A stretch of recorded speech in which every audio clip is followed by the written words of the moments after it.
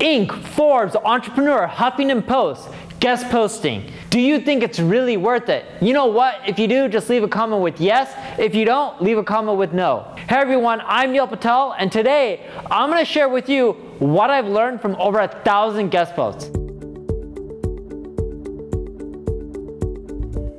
That's right, I've written over 1,000 guest posts. Yes, it hasn't happened over the last years, many years of building it up, but I've written literally over 1,000 blog posts just in English. If you combine Portuguese and Spanish and other languages and German, I've probably written over 2,000 guest posts. That's a shit ton of content.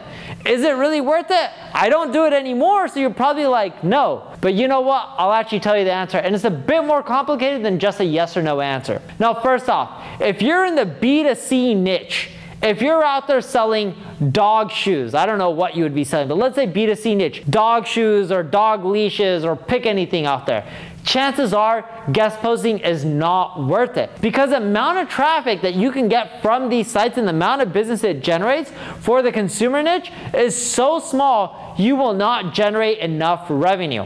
But on the flip side, for B2B, it is worth it, in which you can make a shit ton of money. I'm talking about millions of dollars. And I can even give you an example of how I've done well through guest posting, but it's not what you think, in which you can't just release a guest post or 2 guest posts and do well. See, when I started guest posting, I would write 1 or 2 articles a week, and I'd be like, oh, okay, I'm gonna write on Entrepreneur, Forbes, Inc., and you know what? I'm gonna get a shitload of business and people hitting me up for marketing advice and consulting, and guess how much business I drummed up from it? Little to none. But after doing it for a year or 2, what happened to all my articles on Entrepreneur and Inc. and Forbes about social media marketing and SEO and link building and digital marketing? They started to rank on Google. These articles started getting a ton of traction. And I wasn't doing anything, just over time they naturally rank. Businesses would be like, oh, I read this article by Neil. Let's hit him up, let's see what he does. And I'll get business contracts from it. I wasn't getting contracts that were like, hey, I'll pay you $1,000. Sure, those leads would come in. But I was getting some 6-figure contracts, and it was amazing, all because of all my guest posts out there. But when people talk about guest posting, they're like, yeah, you guest post, you're gonna get business? No, they're full of shit. I've done more than most people. I had a team who helped me manage my whole guest posting scheduling. I had editors who helped me out, right? Just because I'm writing the articles doesn't mean I could edit them fast enough, add images. I was going at one point where I was doing 1 guest post per day, 7 days a week. And there were short articles. I streamlined it down to like 700-word articles or 1,000-word, and I would just crank them out left and right. And some of the topics were regurgitated, in which I would publish similar articles on Entrepreneur as I did on Forbes. I didn't care. It wasn't duplicate content. I would rewrite it, make it unique enough, but I was doing it so I can do quantity. And what ended up happening is, after a year or 2, it drummed up business, but in the short run, it was a big time sink and a money loss. And here's the thing with guest posting. When I got started in it, the times were amazing, and everyone's like, oh, I'm gonna guest post on Entrepreneur Inc. so I can build links and get higher rankings on Google. You think this $700 billion company doesn't know what you're doing? You think they're that dumb where they can't stop at it? Those links don't really help you that much. Instead, and even these blogs and these publishers, they're no following these days. But instead, you should be doing it to build an authority, a name for yourself, and drum up business.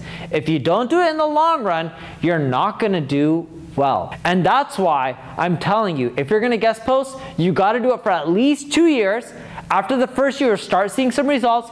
After 2 years, you'll dominate and you'll start getting business, and you can actually generate a 7-figure business from it. My buddy Jason from Audience Bloom, he guest posts everywhere. It's a 7-figure business, not just in what you can potentially sell the business for, but I'm talking about revenue. How does he get all his business? Guest posting. And all he did was write articles about marketing. It's worked for me, it's worked for him, and it's worked for tons of other people. My buddy Nadav from Inbound Junction, he's built up a 7-figure business as well from guest posting. It's not about selling links or anything like that. You build a business by becoming authority in your space. Heck, I get speaking engagements because people are like, oh, I read your article on Content Marketing Institute. Can you come to our company here in Dubai and speak? We'll give you 20 grand for the hour. All because of guest posting. It's priceless.